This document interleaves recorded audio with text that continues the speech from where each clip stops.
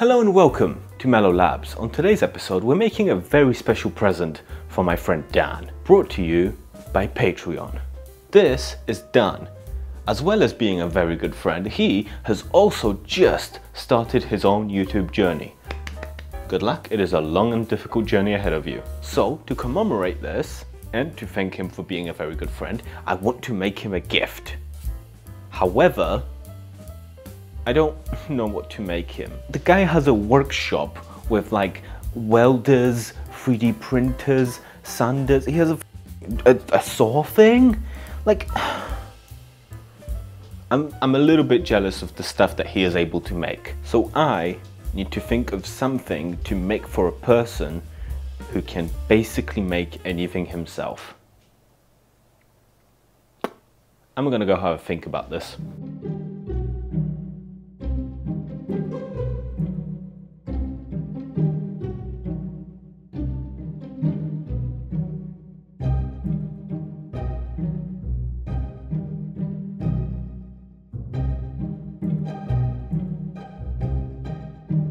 So, here's my idea. Dan's channel is Gears, Code and Fire. So what I want to make is a subscriber counter. Yes, I know I already made one recently, but this one is very different.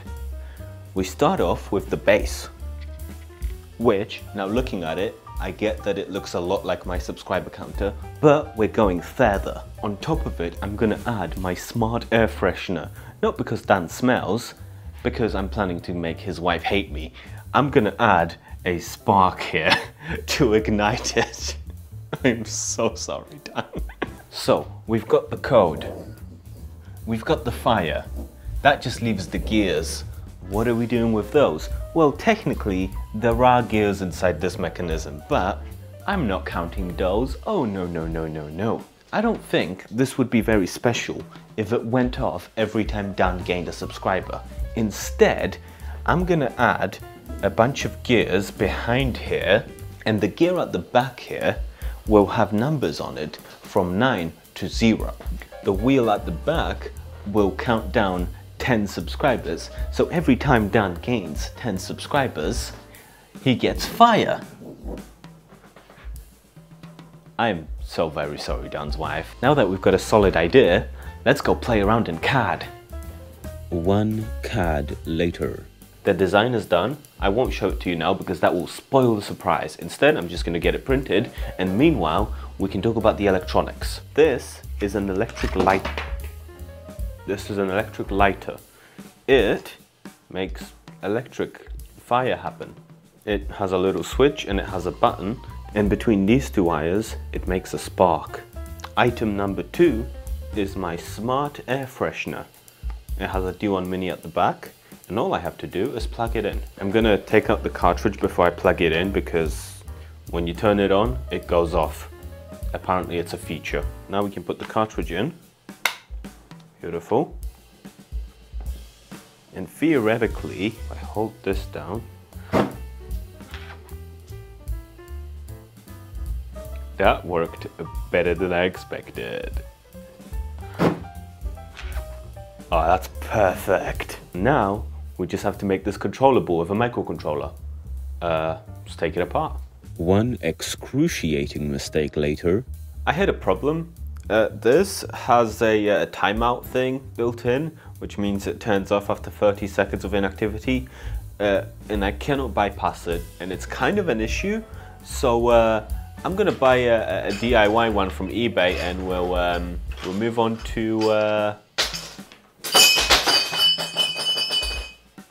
to something else. Luckily, my parts have finished printing. When these came off the printer, I just gave them a nice surface sanding to give it a nice cool finish, and then I put in some heat inserts so that I can attach things together. Normally, I don't care, I would just raw dog the screws in there, but because this is going very far away from me, where I have very little control over it being used, I want this to be like, you know, I want it to show how professional I can be when I actually try. Back to your regularly scheduled junk next week. We've got our base, we've got our back brace thing here. This is where the spark's gonna come out. Our air freshener is gonna sit here. The screen's gonna be in here. and we're gonna have this gear with the numbers on it just back here, and that will spin. Oh, I can't wait to finish this. It's honestly a project I'm really excited for now. The gears are on bearings, not because they need to, I just want to get rid of plastic on plastic issues. Again, reliability. Reliability. Those sit on little standoffs that fit in the back here, and then that goes on there, and then ta-da! And then with the help of a stepper motor, this will show you how many subscribers you have left until fire. Ah man, I can't wait so much for this. I've got it set up on a little 500 step loop back and forth. It works great. Now all I need to do is add a little end stop switch at the back to interact with the gear when it gets to a certain position, so that it knows where its zero is. As you can see, I've installed the switch. I didn't run the wiring, but there is a channel on the inside where I can feed them through. I started the code, it's calibrating itself, and there it knows where it is. So now if I give it a number, if I tell it to go to 0,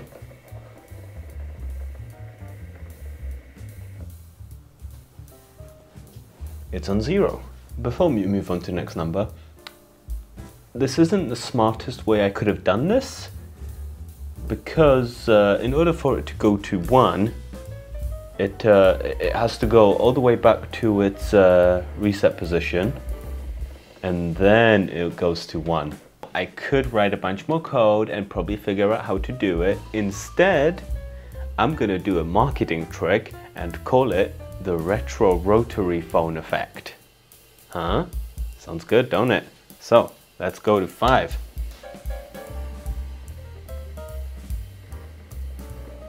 I mean, it works, I'm happy. Now that we know it works, I'm gonna run this cable on the inside and we'll make it all nice and clean.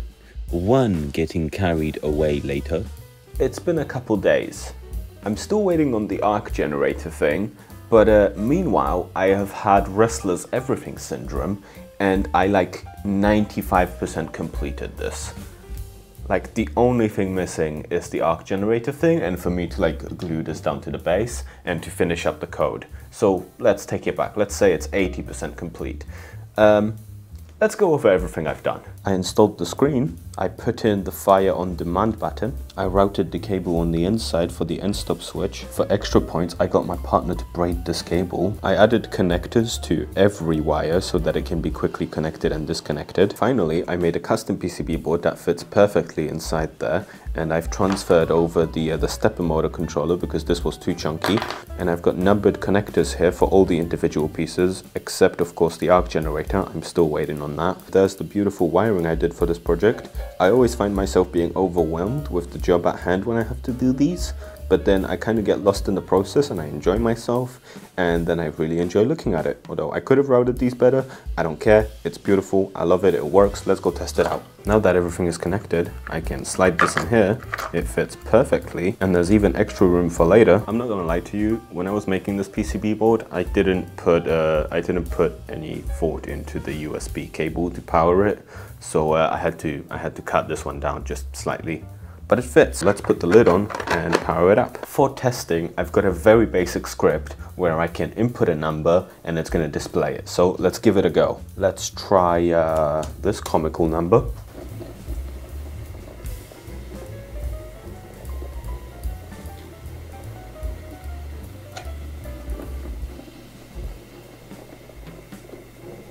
I'm so goddamn happy every time it works. Let's try a different one. It's so good. Moving on, I also have the fire button, which won't produce fire right now because I don't have the arc thing, as I've mentioned many times before. Can you tell I'm mad about it? Anywho, so for now, it just triggers the air freshener thing. But eventually, that will be the button that will make fire. Can I make fire? Now we've got fire.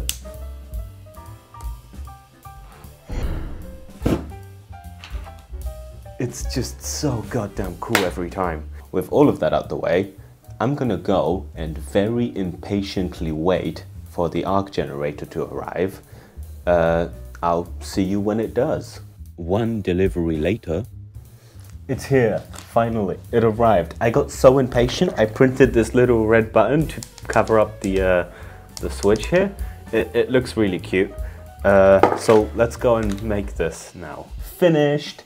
I assembled it. You might notice there are some missing parts.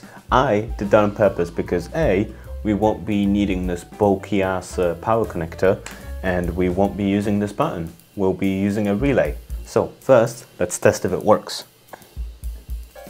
Success, it works, fantastic. So now we have to test if it works with a relay.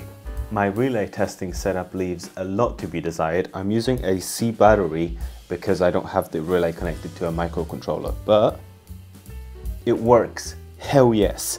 Yes, yes, yes. This is what I needed. Okay. Calm down. First, I have to extend those wires because they're a little bit too short. I extended this wire and it still works. Step 2 is to add a connector so that I can plug this into the motherboard. Here it is. That's the whole thing. I even shrink wrapped it to prevent like shorting and stuff. So let's go and install this. I'm using the neck piece from the original lighter I was going to use because I already modeled all of this for that. So we just have to cut it down slightly. Now I have to run this on the inside and pull it out the top. That is the tightest fit out of everything here. I had to remove the heat shrink tubing. Oh, that's convenient. It's actually popped up right here. Ah, perfect. I've put it in. I had to really jam it in there. So let's do a quick test and make sure it still works.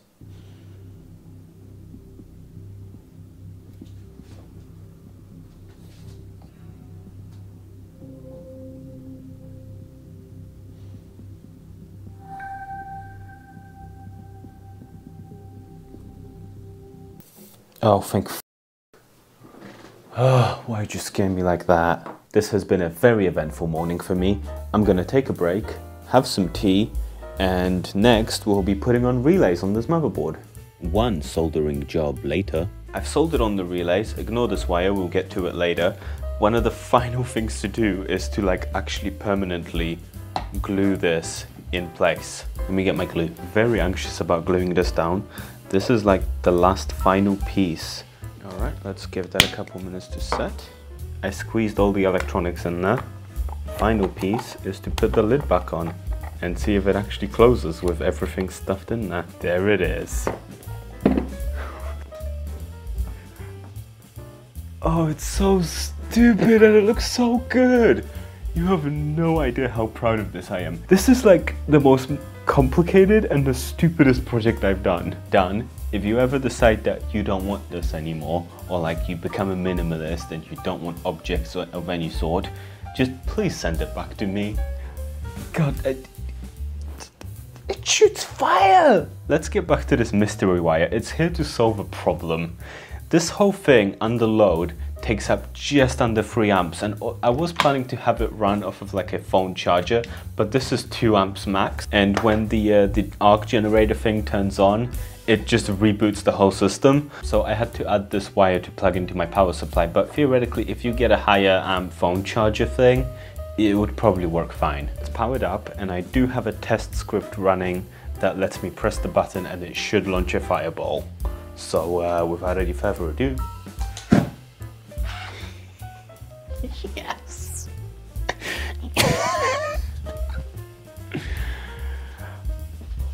I mean, it's self-explanatory, isn't it? We are like on the final 95%. I have to finish up the code, and that shouldn't be too difficult because I've already got most of the code written, and then packaging and shipping it to Dan, which honestly is going to be the most nerve-wracking part because it's probably going to take like a week or two. It's so good! Let's go finish the code. 10 hours of integration hell later, it's 100% finished. Are you ready?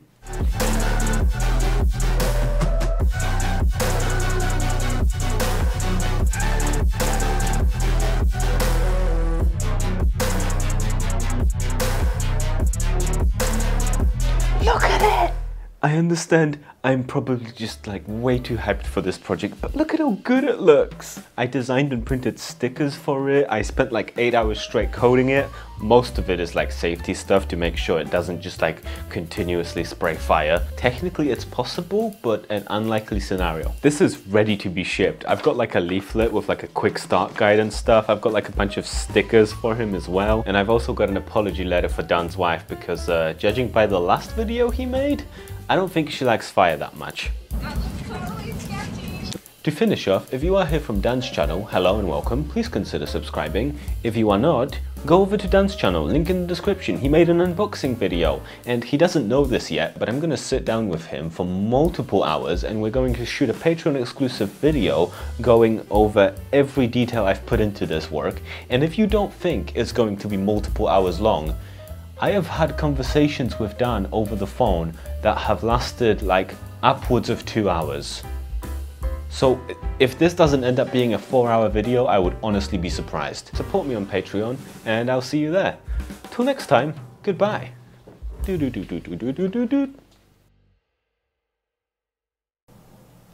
didn't even mention the part where I accidentally blew up the screen.